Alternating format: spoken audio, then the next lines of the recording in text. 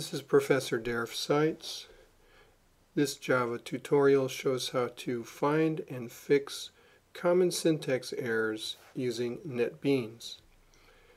I have a project open here already with one file, has one class called Common Syntax Errors 2, and there's some comments here about the various syntax errors in this file.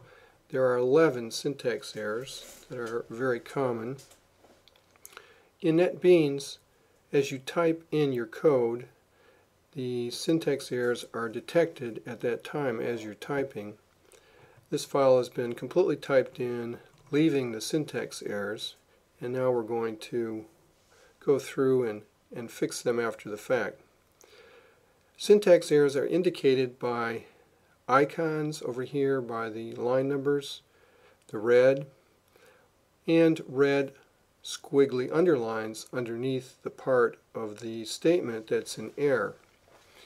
Some of the icons also have a yellow icon next to them, which is a warning. Our first error, we put the cursor over the icon and it tells us the error, or we can put the cursor over the red squiggly part of the statement. In either case, this error says that since Common Syntax Error 2 is a public class, it needs to be in a file with the same name. The file name is Common Syntax Errors 1.java. There's a mismatch here. For this tutorial, the simple fix is not to change the file name, simply change the class name. The next error, a semicolon is expected. Every Java statement needs a semicolon at the end of it. We'll add a semicolon here and fix that one. The next error is I can't find a symbol. The symbol here, temperature, and if you look closely, this is a misspelling. There's an int variable here called temperature, and it's simply a misspelling. So we'll just copy the correct name and paste it in and fix that error.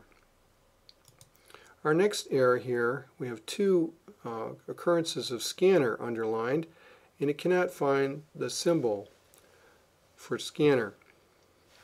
If we want to get some hints about how to fix a syntax error, there's two ways. You either click on the icon and it gives you a list of hints that it will fix for you, or you can put the cursor where the error is and hit Alt-Enter and you'll get the list as well. One of the suggestions here is to add an import statement. If we check at the top of our file, we'll see there are no import statements in this file, and that's why we're getting this error here on scanner. So Alt-Enter, and I'll go ahead and click to add the import statement. It added it at the top up here. I want to move it down under the comment where it says missing import statements, so I put the cursor in that line, hit Shift Alt down arrow, moves it down, and now it's where I want it to be. I have some lines at the top here that are unnecessary. I'll just cut them, Control X, Control X. Our next error, it's complaining here about the symbol parse int. Parse int is the right spelling of the method to use here. However, Java is case sensitive. The I in int needs to be uppercase. If we do the hints on this one, Alt-Enter, we don't get any useful hints. Splitting it into two parts is really not going to help us at all. So we're going to take the I and make it capital, and now we still have an error, but it's not because of the lowercase uppercase issue. This error now says that the actual and formal well, they call it the argument list, same as parameters basically, differ in length. parseInt really needs to take a parameter, and we don't have any parameters that we're passing in. If I put my cursor inside the parenthesis and hit Control P, it will show me the list of parameters that it would take, either a 2-parameter overload or a single with a string. We just want the string. We wanted to take this string here, sage, that's what we wanted to convert to an integer to assign it to this int age thing called iage. So we'll fix that one.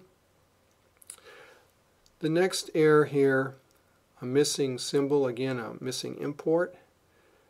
I'll click over here and hit enter to accept that. We go up. It was smart enough this time to find where the imports were and added the random import in the right spot there. The next error says something's already defined in the same method. Temperature is already defined. If we scroll, well, if I click on temperature here, it's defined up here as an int, and down here is a double. That's a mistake.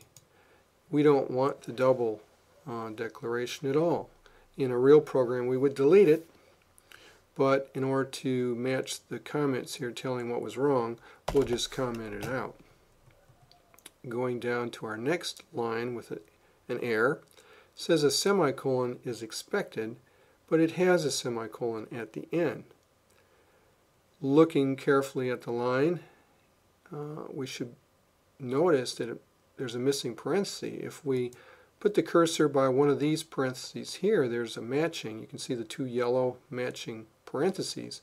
But if we take this parenthesis here, it turns red. There's no matching left parenthesis.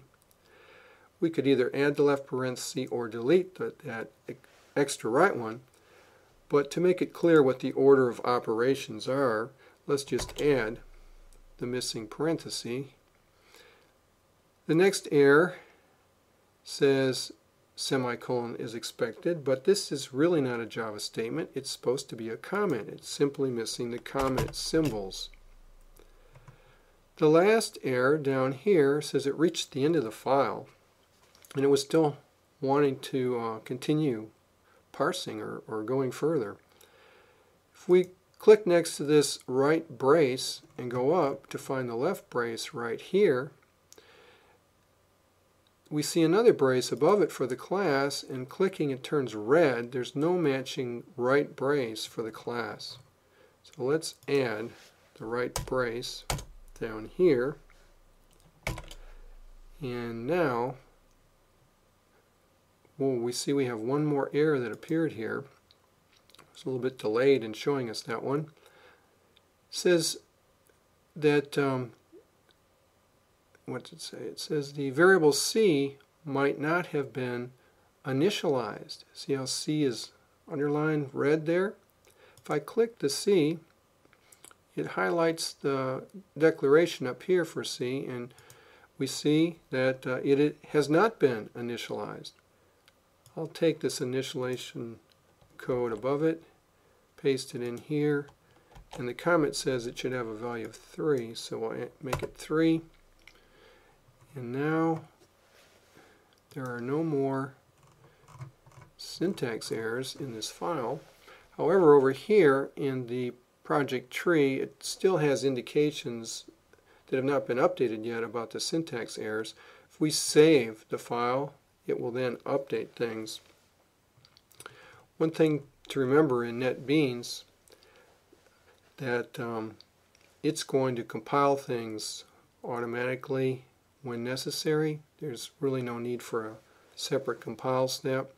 When we save the file, it's going to compile it, and when we run it, it's going to take the compiled class files the first time we run it and put them in the build subdirectory under the project folder.